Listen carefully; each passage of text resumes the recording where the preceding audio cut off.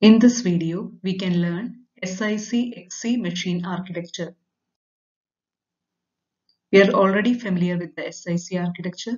Now we can see the SICXE architecture. So these are the contents.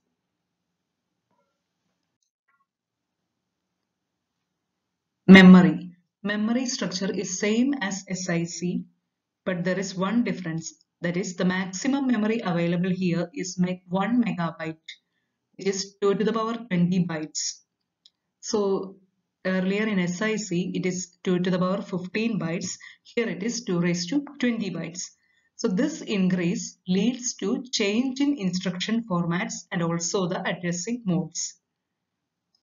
Registers contains all the registers in SIC. In addition to that, SICXE has 4 registers B, S, T, F. So B is a base register, S is a general working register, T also general working register, and F is a floating point accumulator of 48 bits. Data format. It has the same data format as SIC, which means the 24-bit format for integers. Negative numbers are represented by 2's complement form. Characters are represented by 8-bit ASCII code. And in addition to that, it has a 48-bit floating point data type. So this is the syntax. So this is the structure of that floating point data type. First bit is the sign bit, and the next 11 bits are exponent, and the remaining 36 bits represents the fraction. Instruction format. In SIC, we have seen only one instruction format, which is of 24-bit. But here we are having 4 formats. So first, format 1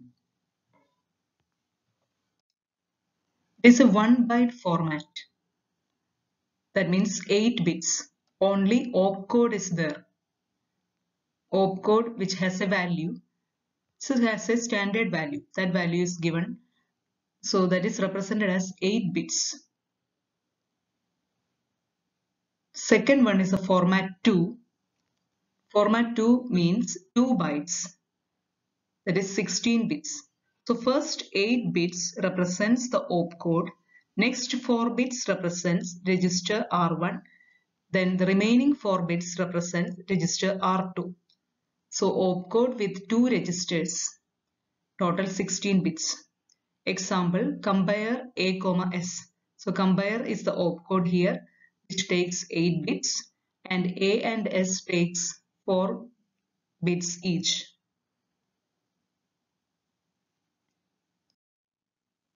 Next, format 3. Format 3 means 3 bytes.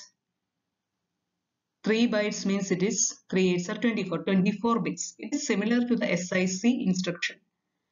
So here the bit distribution is first 6 bits are assigned as the opcode. Then here next 6 bits represents the flags NIX, BPE. These flags are used in identifying the addressing modes. The remaining 12 bits represent the displacement or the operand of that instruction. So total 24 bits. Then coming to the next format, format 4, which has more length compared to all the other formats. 4 bytes means 32 bits. Here the bit distribution is first 6 bit again opcode, then the next 6 bits NIX BPE, the flags. Then the remaining 20 bits are represented for the address or the operand. Example is JSUB RDREC. Format 4 instructions are always preceded by the plus symbol, and then the operand will be a memory address which has 20 bits.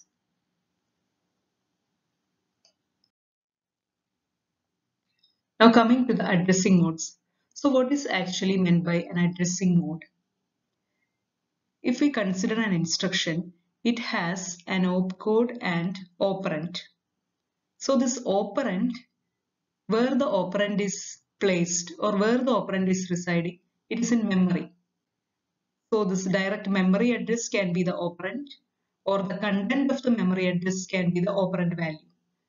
In order to identify the operand address, what it denotes, these addressing modes are used. These are the different types of addressing modes. These addressing modes are identified by using the bits NIX, BPE. First, we can see the base relative addressing mode. Base relative addressing mode means the bit B equal to 1. In the instruction, if we convert the instruction into binary form, then bit B equal to 1 and B equal to 0. B equal to 1 means it is base relative addressing mode, which means whatever operand address or displacement is there in the instruction, with that we have to add the content of the base register.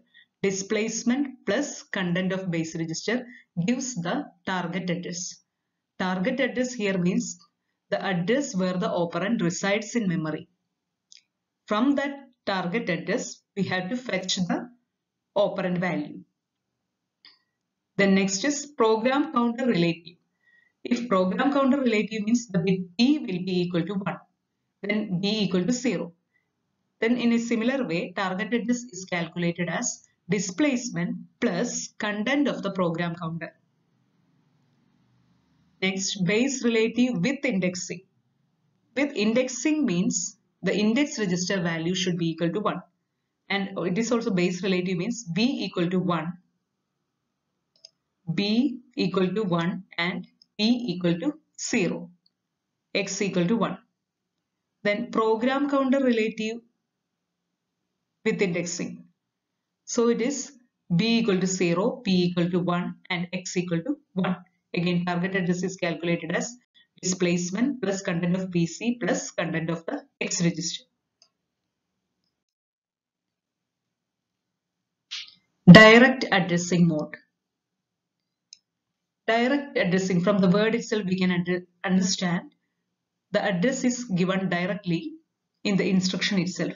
So in this case, the bits X equal to 0, B equal to 0 and P equals to 0. These three bits equal to 0. For addressing modes, we have 6 bits NIX, BPE. In that, this X, B and P equal to 0, and one more condition is bits N and I are either both 0 or both 1. N equal to 0 and I equal to 0, or N equal to 1 and I equal to 1. Here the target address equal to the displacement, whatever displacement or whatever address value given in the instruction, because it is direct addressing. So direct addressing, the bits X, B, P should be equal to 0 and the bits N and I are either both 0 or both 1, and the target address is the value given in the instruction itself. Next addressing is the immediate addressing. Immediate addressing, this I stands for immediate. I equal to 1 and N equal to 0. Displacement is the operand value. So displacement, no memory address or target address. Immediate value we can take. The meaning is immediate. That is one example, LDA #9. Immediate addressing, that is represented by the hash symbol. #9 means directly we are giving the immediate value 9. The value 9 is given. So this value 9 is the operand value. No need for any memory address. Next, it is indirect addressing. Indirect addressing means it is opposite of the direct addressing. Indirect, whatever value given in the instruction address value, the content of that value, again the content we have to take. So for indirect addressing, this I immediate, that bit equal to 0, but the bit N equal to 1. The word at the location given by the displacement is fetched. The value contained in this word is taken as the operand value. For indirect addressing, @ symbol is used. To identify the indirect addressing, @ symbol is used. This is an example, j @ratadr. Here, j means it's a jump instruction. @ indicates that it is an indirect instruction, indirect addressing mode. RETADR is a memory address. This memory address is a variable, memory address. So this content of the memory address. Again, we had to take the content of that memory address. So indirectly, we had to fetch from the value. Compatibility of SIC and SICXE. If bits N and I are both 0, then bits BPE are considered to be part of the address field. This makes format 3 identical to standard SIC. Format 3 instruction of the SICXE can be considered as identical to the SIC instructions, which is of 24-bit length, 3-byte instructions. To make it identical, both the bits N and I should be 0 and X remaining bits, X bit is there in SIC and then BPE are considered to be part of the address field. Again, the bit E is used for to check whether which format, either format 3. E equal to 0 means the instruction is a format 3 instruction. E equal to 1 means the instruction is a format 4 instruction. Thank you. Thank you.